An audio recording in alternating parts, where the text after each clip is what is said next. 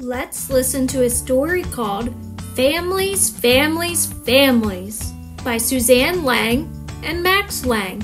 Some children have lots of siblings. Some children have none.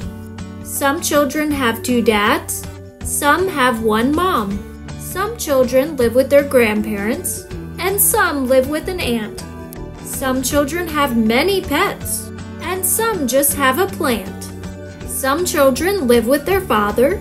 Some children have 2 mothers. Some children are adopted.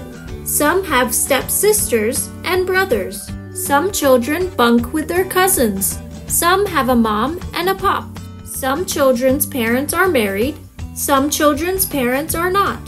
So no matter if you have a ma, a pa, a hog, this llama, 10 frogs and a slug, a cousin named Doug, a great-grandma Betty, and a great-aunt Sue, Uncle Hal, Al, and Sal, and Uncle Lou, too, 1 step-sis, 3 step-bros, 2 step-moms, and a prize-winning Rose, a robot butler to serve you tea, the world's biggest grandpa, or whatever it might be.